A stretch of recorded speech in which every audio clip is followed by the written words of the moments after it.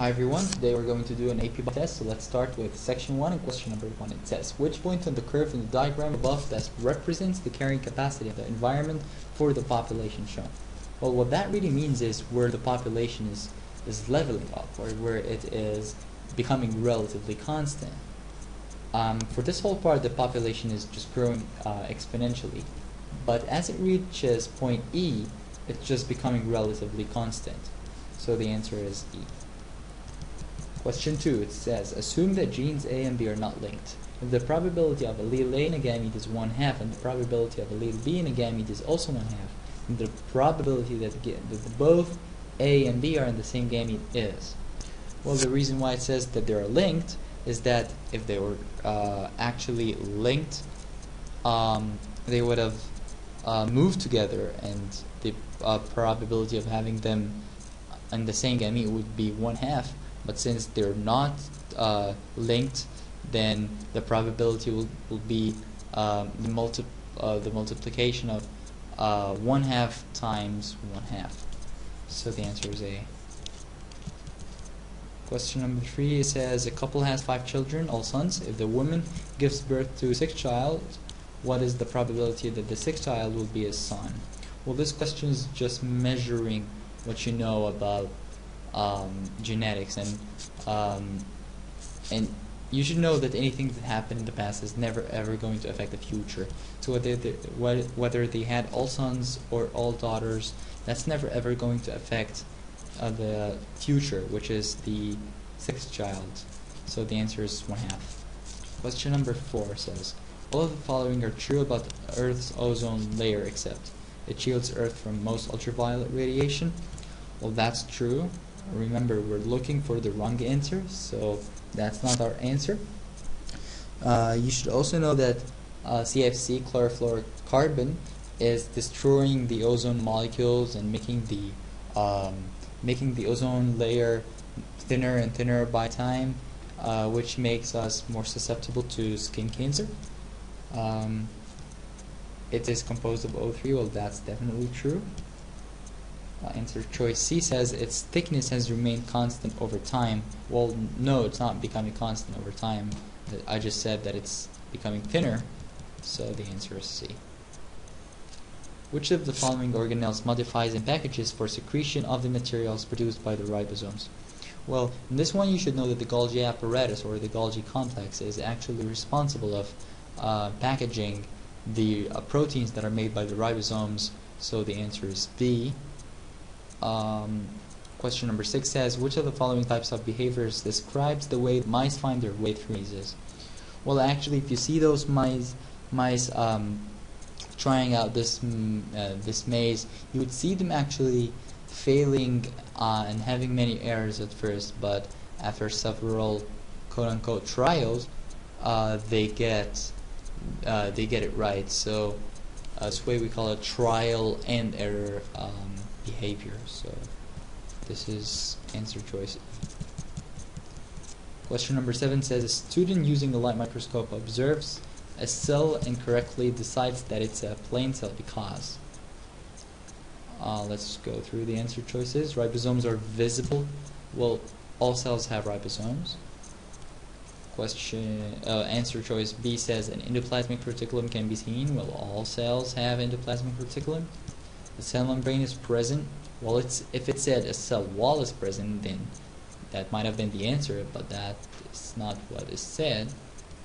Answer choice D says it has a large central vacuole. Well, yes, that is the answer. Plant cells have large central vacuoles to maintain the cell shape or the cell structure, and it also uses it to make the cell relatively isotonic. So the answer is D. Question number 8 says, the condition in which there are barriers to successful interbreeding between individuals of different species in the same community is referred to as Latent variation. Well, that's not the answer. Sterility. Well, sterility just means that individuals of the same species cannot interbreed, so that's not the answer because it says different species. Structural differences. Well, that's not the answer. geographic isolation. Well, geographic isolation can lead to speciation, which leads to reproductive isolation, but it says that they are already different species.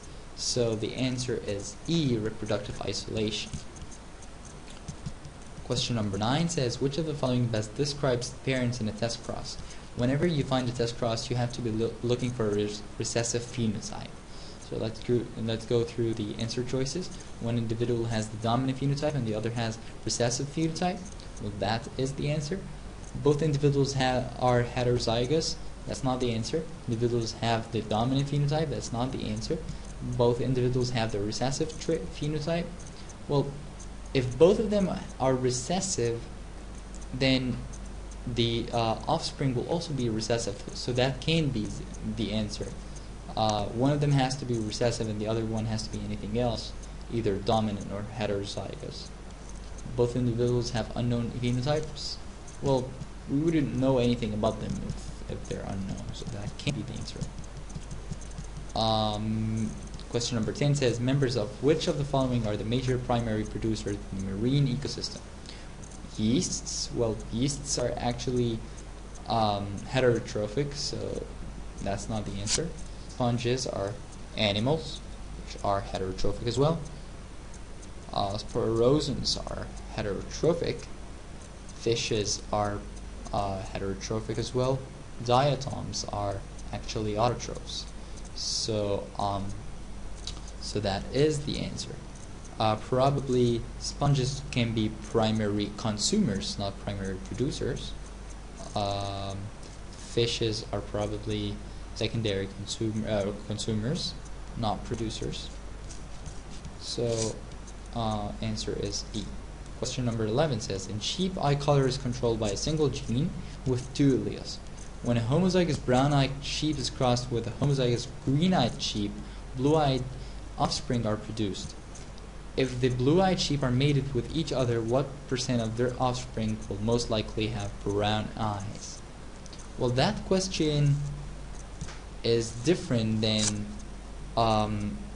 Mendelian questions or Mendelian mating, because Mendel discussed dominant and recessive traits, but he didn't discuss this way of crossing, of having a third color which is a combination of both, or is codominant, or we can say it's the result of mating both of them. So we'll mate big B for brown-eyed sheep because they're homozygous, with homozygous green-eyed sheep, so small b.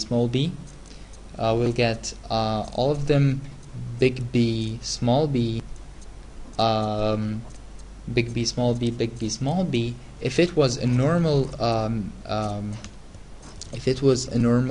probability of having just one dominant and one recessive, then all of them would have been brown-eyed sheep, which are actually heterozygous.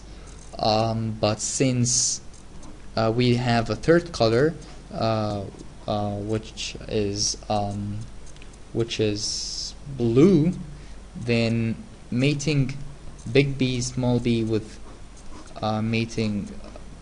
big B, small b with big B, small b would result in big B, small b, big B, small b, small b. So the possibility of having brown eyes are only 25%, not 3-to-1 as we would have had in the Mendelian mating. So the answer is B. I'll see you in the next video.